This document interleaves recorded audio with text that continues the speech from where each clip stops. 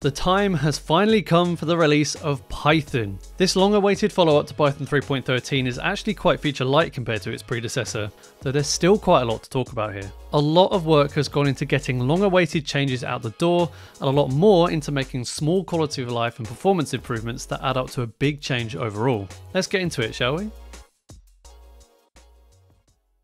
How about we change things up a bit and start with some of these background changes. The big story here is that free-threaded Python is now officially supported and greatly improved from its initial version. There is still a performance penalty when running single-threaded code compared to its single-threaded sibling, however this is well within the acceptance target of 15%, or 20% for memory, and of course is significantly faster when running code that benefits from multi-threading. The implementation is now also more complete, with temporary workarounds being replaced by more permanent solutions, and a specializing adaptive interpreter now being enabled. One of the more mind-blowing things to me is that Asyncio is fully supported in free-threaded mode, allowing you to have multiple event loops across different threads. You have to be careful not to tear a hole in time and space doing stuff like that. One thing I can finally stop going on about is the deferred evaluation of annotations using descriptors, which is a long time coming, but finally here. For those unaware of what I'm talking about, this is the replacement for importing annotations from Dunder Future, allowing you to get the same benefits without any of the compromises. Essentially, instead of eagerly resolving type annotations when they are defined, Python now lazily evaluates them when they are needed. Static type checkers can still read these annotations, but running code doesn't get mixed up in reference cycles, meaning if you have, say, two classes that reference each other in their annotations, you no longer have to make one a string. If you're a user of the future import, you also no longer have to manually evaluate annotations yourself whenever you want to introspect them, for example when using annotations as converters, saving on processing time and making code cleaner overall. The future import will stick around a bit, being deprecated when Python 3.13 reaches end of life 4 years from now, and then being removed 2 years after that, meaning there's plenty of time to get around to removing it. Python's internals have also received a spruce up in two areas: the interpreter and the garbage collector. The current interpreter handles most, if not all, opcodes in a giant switch case statement, where each opcode has its own case. An opcode, by the way, is just a fancy term for a Python bytecode instruction. The new interpreter uses what's called tail calls, whereby each opcode has its own C function which directly calls the next opcode's function. Python's source code is compiled using the Clang compiler, which from version 19 can optimize these tail calls in a way that it can't optimize the giant switch case statement. This optimization makes Python between 3 and 5% faster on average, with up to 30% observed in some situations. Python 3.14 won't use this interpreter by default as it's still experimental, so you'll need to build Python with the with tail call interp flag if you plan to use it. It's also worth noting that this is not tantamount to tail call optimization in Python itself, just the C code it's built on. The new incremental garbage collector will be included as standard though, and in fact was almost included in Python 3.13 before a bug found last minute took it out of the release. It is now less concerned with collecting everything at once and instead collects garbage in increments, meaning the collections, which pause the program for their duration, take less time. If you've ever observed your program seemingly halt for a period at random, you should see it that less now. Let's now dive into the only really major syntax change for Python 3.14. Template strings.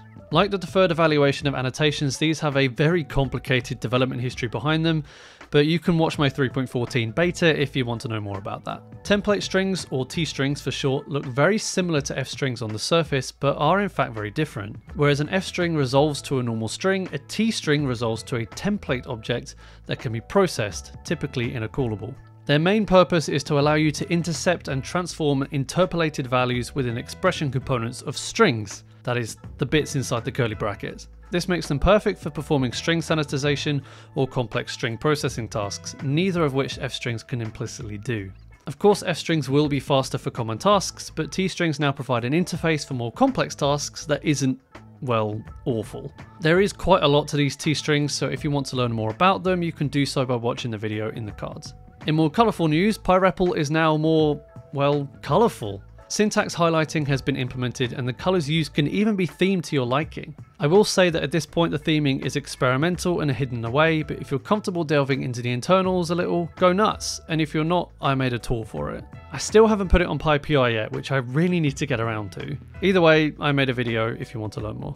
That's not it for PyREPL changes though, as auto-completion has now been implemented, meaning you can complete lines of code by simply hitting tab. Considering where the interactive shell was just a few years ago, it's crazy how good it is now. On top of all that, color outputs have been added to the CLIs for the unit test, argparse, JSON, and calendar modules. As always, error messages have been improved, and there are quite a lot of improvements this time. The error system can now detect typos in keywords, be more informative about unpacking assignment errors, detect usage of elif after else, highlight where statements have been improperly passed to conditional expressions, detect improperly closed strings as well as incompatible string prefixes, be more detailed regarding the usage of the as keyword with incompatible targets, be clearer when unhashable types are added to dictionaries or sets, and let you know when you've used async with instead of with for synchronous context managers and vice versa for asynchronous ones. Wow. Those of you who like debugging will love the fact that you can now remotely attach to a running Python process with PDB simply by passing a PID to a new flag. It works using the new safe external debugging interface for Python 3.14 and allows you to debug processes interactively without having to write anything into the file you want to debug.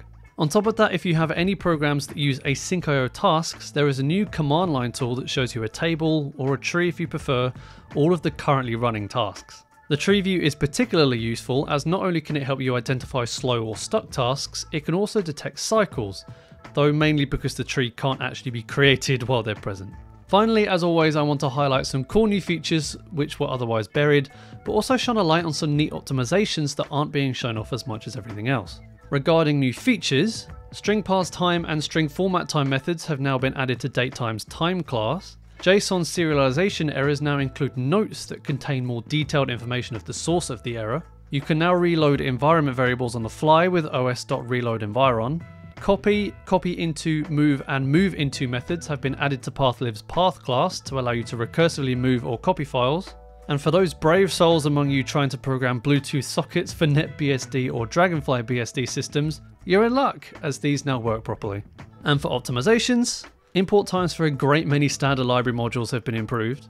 Asyncio performance in benchmarks has improved 10 to 20% while still managing to reduce memory usage by implementing a new per thread double linked list for native tasks, whatever that means.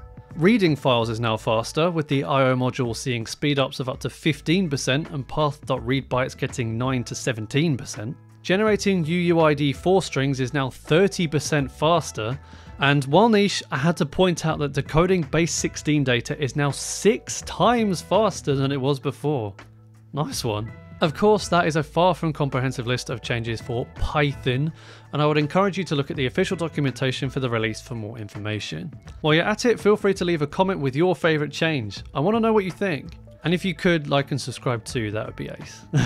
For my more regular viewers, there have been and still will be some very big changes in my life, hence the lack of uploads over the last few months. I couldn't miss this one though, and hope to see you again sometime in the new year.